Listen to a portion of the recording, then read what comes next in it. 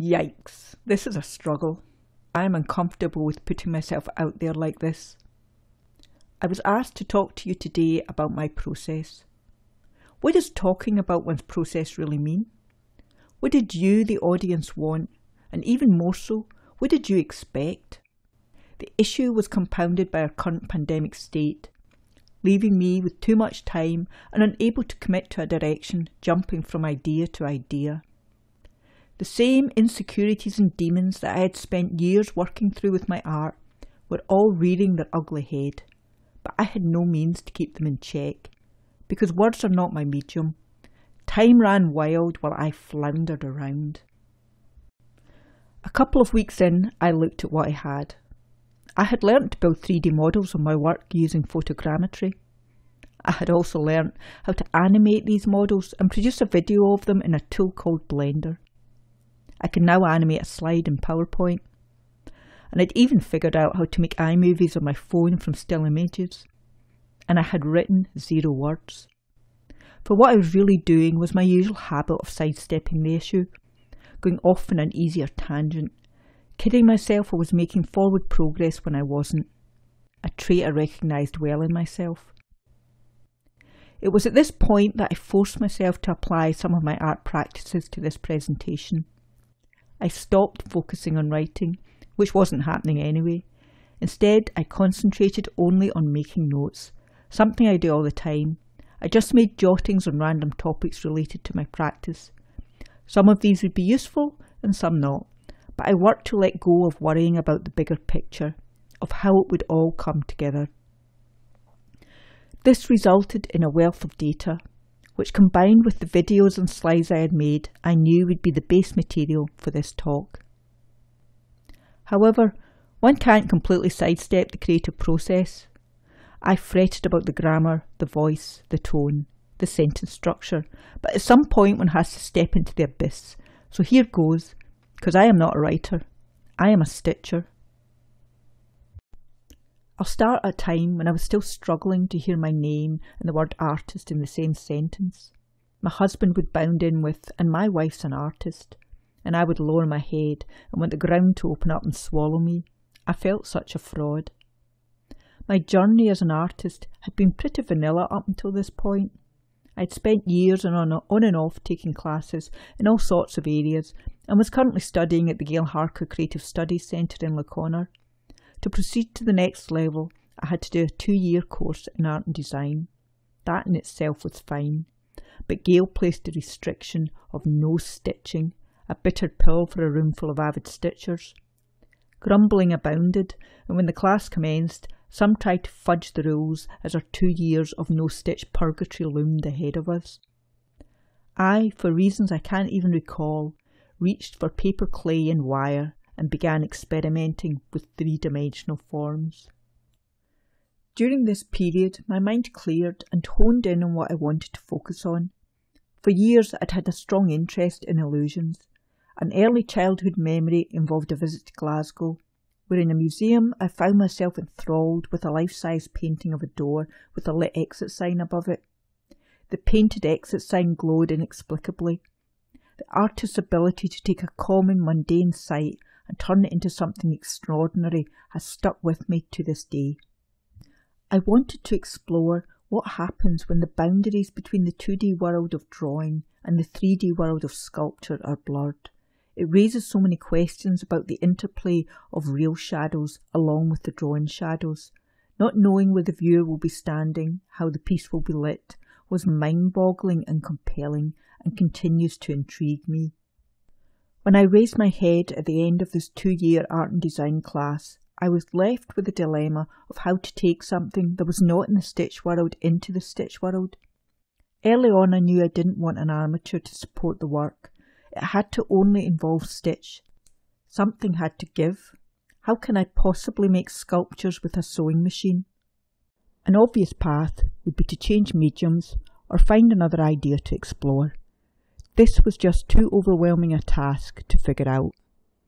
I've already mentioned my tendency to go off on a tangent when confronted with what feels like an insurmountable creative problem, assuming that this was the best I could do. So that's what I did for the next couple of years. but the idea niggled in the back of my brain. Changing mediums was not a viable option. I had put in the hours into learning to work with fibre and stitch. It was a medium that spoke to me, and I loved it for many reasons, not least the fact that I had put in the hours. For I agree with the statement that it's only through the act of doing that we generate a true devotion. Mixing 2 and 3 dimensions with stitch persisted in my mind and finally reached the forefront. I wanted to do this. There was only one obstacle. I still had no idea how to create a sculpture with a sewing machine. I spent a good portion of my early life working as a software engineer. When the engineer in me focused on this problem, I realised there was a couple of things going for me. The first was water-soluble fabric. This is a fabric that dissolves away in water. You can stitch on it, rinse the water-soluble away, and just be left with the threads. As long as the stitches intertwine and overlap, you can use it to create a surface purely made out of thread. My logical brain told me that this would allow me to stitch anywhere. If a surface was too flimsy, or if a gap needed filling for any reason, I should be able to utilise water-soluble to help solve the issue. Although I still had a long way to go, I was sure that this would be an indispensable tool in the process. Secondly, I hypothesised that there was numerous solutions to this problem. Frequently I get grilled on the details of how I do what I do. Questions about thread thickness, needle type, machine type abound, as if the solution is in the details. When in fact, I currently have about 3 different ways to make these pieces, and I'm sure that there are many others that have yet to be discovered. This meant that I was not searching for a needle in a haystack. My far simpler challenge was to figure out one solution out of many. My journey commenced and consumed the next few years. It can be a frustrating medium, and I am constantly learning new things about it to this day.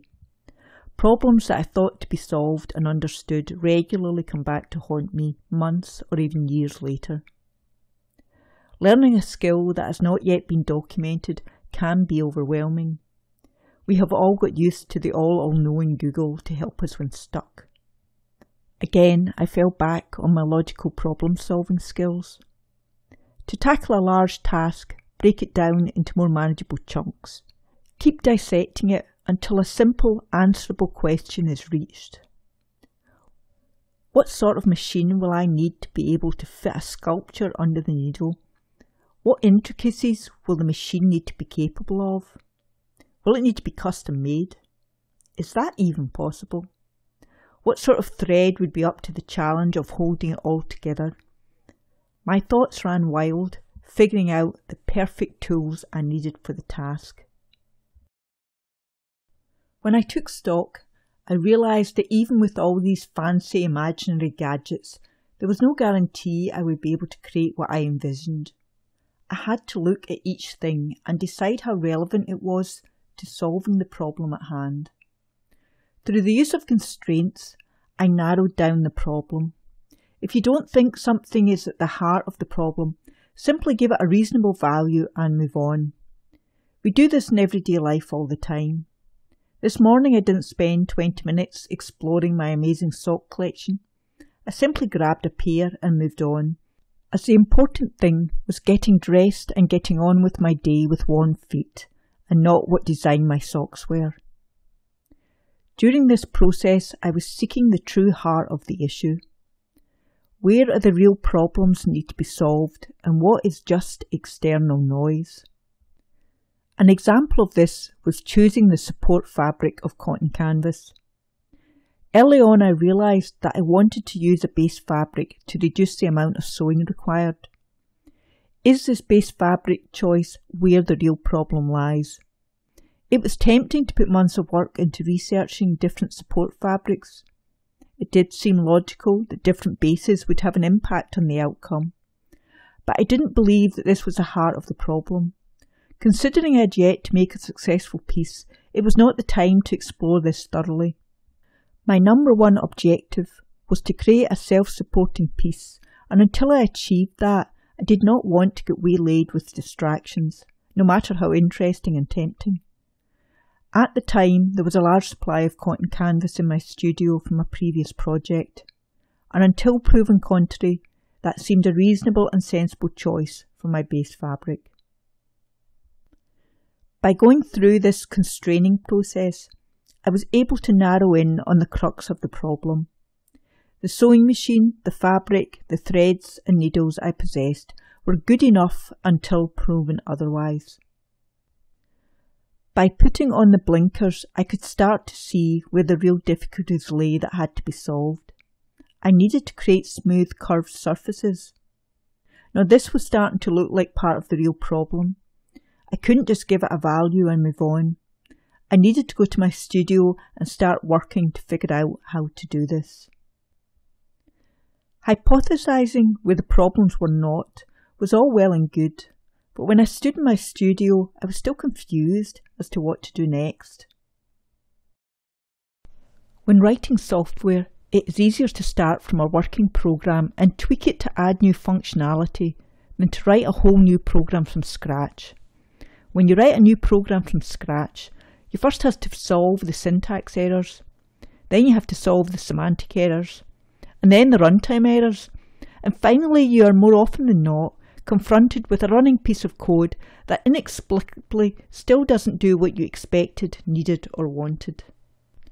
I wanted to leverage an existing skill already in my tool belt, and I knew how to free motion embroider on a flat surface. So what is free motion embroidery? When doing regular sewing using a sewing machine, the fabric is moved by the sewing machine. This is done by what is known as the feed dogs. These are on the bottom section of the machine and are small metal teeth that grip the fabric from below and move it forward. So when you make a stitch, as the needle comes up, the feed dogs come up, grip the fabric between them and the presser foot and move the fabric forward. The needle goes down, and as the needle comes up again, the feed dogs come up, grip the fabric, move it forward, and so on and so on. In the case of free motion embroidery, the feed dogs have been disabled and the sewing machine will no longer move the fabric. This means if I didn't do anything, the needle would just stitch in the one location. So once the feed dogs have been lowered, it becomes the responsibility of the sewer to move the fabric. This has the advantage that I can now move the fabric in any way that I choose. I can move the fabric back and forward, similar to how the feed dogs do, but I can also move the fabric diagonally or in a circular motion. I can move the fabric fast or slow, changing the size of the stitches created. This gives me full control over where each stitch occurs on the surface. Many people think of this as drawing with the needle. You can think of the needle as a pen and the fabric as a sketchbook. As I move the sketchbook beneath the pen, I create a sketch in thread. So free motion embroidery was my launching off point. I experimented with different techniques to create a smooth curve in that surface.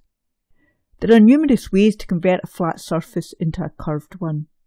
You can cut into it, you can insert additional fabric, you can move pieces of fabric, you can join two curved edges to make an undulating surface.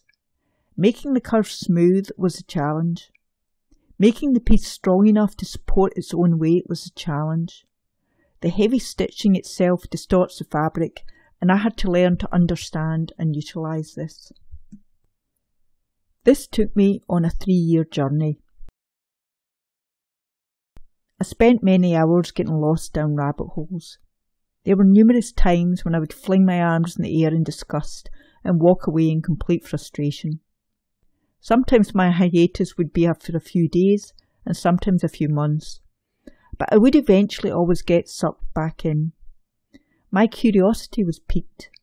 This problem was genuinely interesting to me. I would return to the issue after having another aha moment. But what if I tried this? Over time, I inched my way towards a solution. I think of these years as my apprenticeship in structural stitch. It was self-steered and focused on repeating and perfecting lots of small tasks, even though the outcome and relationship between them was unclear. The act of doing was teaching me to put my trust in the process and to not focus on the outcome. Some samplings moved the work forward towards my goal, and many did not. But each taught me something I didn't know before, even if it was simply that this was not the direction to head. If months later I found myself repeating the same sample, it indicated that I had yet to learn that nugget of knowledge.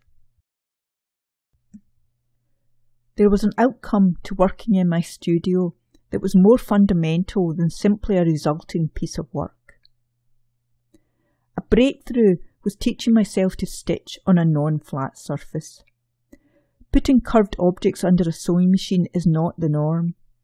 I had the epiphany that you only actually need the area directly under the needle to be flush with the stitch plate of the sewing machine. The rest of the fabric can be doing whatever it wants.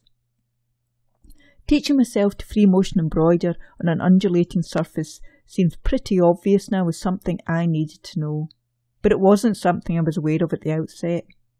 It was a consequence of being curious enough to put in the work.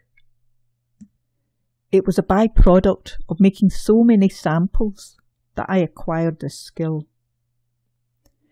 This was the skill I needed to make my first successful self-supporting sculpture. The simple description of my process is as follows. One or more sections of cotton canvas are the start point of any piece. These sections are stitched together to create an undulating surface. The surface evolves through the layers and blending of a myriad of machine stitches until the underlying canvas is completely transformed. The seams are joined and the piece is complete. But my main goal was creating illusions on three-dimensional forms. It was not learning how to machine stitch sculptures. The stitch was a means to an end, not the end in itself. A lofty goal for someone with mediocre drawing skills. For a while, I couldn't see how this goal could be attained without years more effort. And although I believe we can all work and improve our drawing skills, it can be hard to achieve the abilities of a true master. It is easy to get swamped with all the things that are beyond our capabilities, and to overlook what we are actually capable of. One of the key tools I had learnt from my studies was to simplify. I had to find a way to simplify the task so it was within my abilities. Currently I focus on drawing simple curved lines and basic shading. This is within my capabilities. A large part of the process I work through is learning to let go. This applies to both mental thoughts and insecurities, as well as the physical space around me. Progress in this area is often slow and tedious. My studio used to be filled with stuff. It bulged at the seams with items that might be useful in some unknown future project, surrounded by other items that were long forgotten. A friend once told me that table space should not be used for storage. Although I had an 8-foot by 4-foot tabletop, I regularly fought to find a clear section to lay something down. Over a several-week period a few years ago, I ruthlessly culled. I haven't looked back. Although my tabletop and even the floor can sometimes still become overrun, I am strict in what I permit in my studio. The options presented when I enter are limited, focused, and not overwhelming. What I need to work successfully is to confront myself with sufficient degree of challenge to motivate, but not so much that I freeze with fear or indecisiveness. Limitations may not be the most obvious way to harness creativity, but for me it works. It helps me move forward. I currently embrace the single medium of free motion embroidery. I force myself to look deep to find the creative spark. Although there are still a myriad of decisions to be made, they are bound by a definitive set of constraints. Being creative for me is the possibilities and excitement of the unknown. It's forcing myself to look at the potential of doing something with the tools I have in front of me right now, and not the hypothetical tools that if only I owned I could. I spent years on that path and know of its follies. I have tried buying the perfect tools or materials, and the results were never what I'd hoped, as the solution was rarely going to be found in the item being purchased. This is my current setup. due to being between houses right now and staying in a rental. It's small and basic, but fully functional for sewing. I miss my large cutting table as it's a bit tight for brainstorming with paper mock-ups, but I do get to enjoy the wonderful view. When I begin to create a new piece, I start from what I know, which usually translates into using an existing piece as a launching point. Although not always apparent to the viewer, each piece attempts to answer an unresolved question and expand my knowledge. This is where I leverage my documentation. As well as noting the steps, I also document what worked, what didn't, what I would do differently, along with what new ideas for future work that I could develop in response to the current piece. I dig through my notes to find a question or thought that I am interested in delving into at that point in time. Only 1 or 2 questions or ideas are tackled with a new piece, as this increases the likelihood of success. Taking on too many unknowns, as well as being mentally testing, is less likely to succeed, and figuring out the source of why the work didn't meet my expectations can be difficult if it veers too far from what I know works. I have found that taking small, incremental steps into the unknown is far more likely to be fruitful than going in a completely new direction. After some initial sketching, I move on to building prototypes. If I am uncertain of the desired shape, I allow myself to play, cutting out variations on a form to better understand its properties and how it can be manipulated. I use a simple medium of tagboard and sticky tape since it's quick, easy and cost-effective to work with. It also behaves in a similar manner to machine-stitch sculpture. Many mock-ups get made and sometimes there isn't an inch of unused floor space. They provide a lot of valuable information about a form. Is it pleasing to the eye? Does it have weak points that should concern me? How does it look when viewed from multiple angles and directions? Once satisfied, I proceed by adding colour and pattern. I was taught that mock-ups should look compelling in white. The colour and pattern should serve to enhance the form and not to fix it or make it interesting. The next step is sampling with the materials that the piece will be constructed from. This is to help resolve anything I'm unsure of before commencing with crafting the piece. It might involve testing a new thread colour sequence or trying a new edging technique. When there are no longer any unresolved questions, or once I become too excited to contain myself anymore, as I am only human after all, working on the new piece can begin. Machine stitch sculpture has some interesting properties. One of these is that you get to see the back of my sewing. There is nowhere to hide things from the viewer by doing them on the underside of the work. In my sculpture, there is no concept of the back, and in these there is no inside hidden from view. You get to see both sides of the work. This means that the back needs to be as good as the front, which if you notice is not the same as me saying the back needs to be the same as the front. It just needs to be of the same standard. Making the back different from the front is an area I have done some exploration in. Heavy stitching any surface will distort the surface. If you take a perfectly flat piece of woven fabric, it consists of nicely straight lines of warp and weft threads. Repeatedly stitching into them is adding thread. The added thread needs somewhere to go. If you keep stitching in, it starts to force the warp and weft threads apart, distorting the shape of the fabric. This means there is a random element to each piece that I cannot fully account for at the start.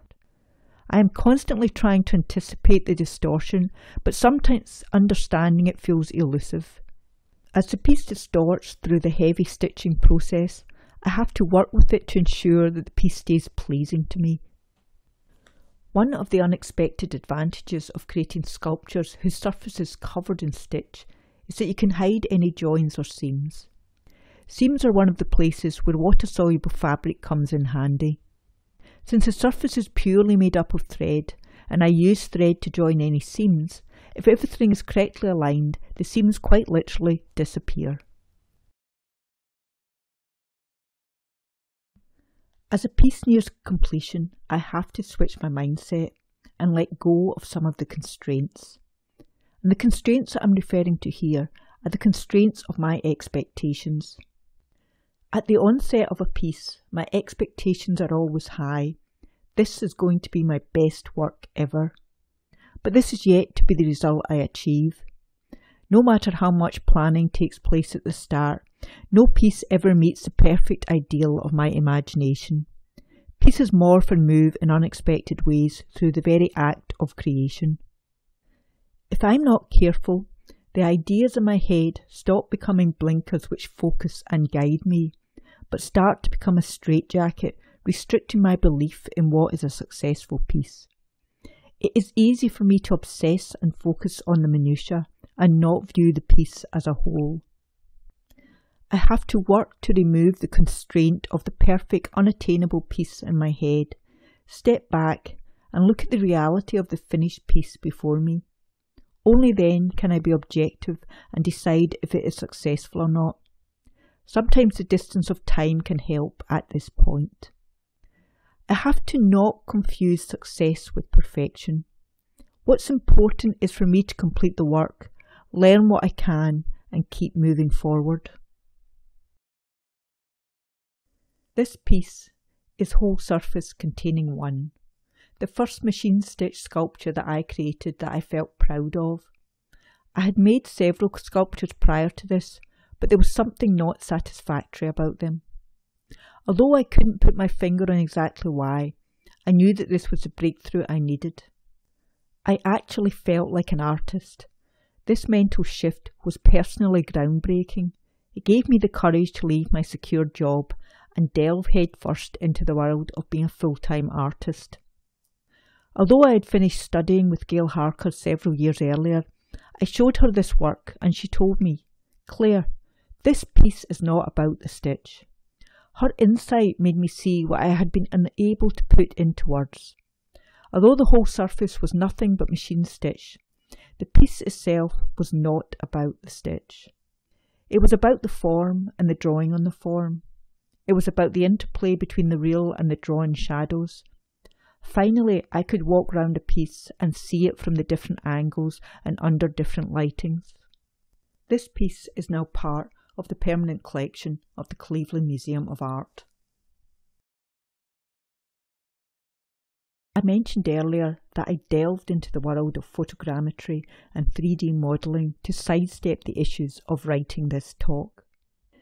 This is a video of an animation generated from a 3D model which itself was created from 164 photographs I took of Arches 1 from every conceivable angle. Why, a week into writing this talk, was I sitting with a video of a 3D model but yet still no words? Why was photogrammetry easy?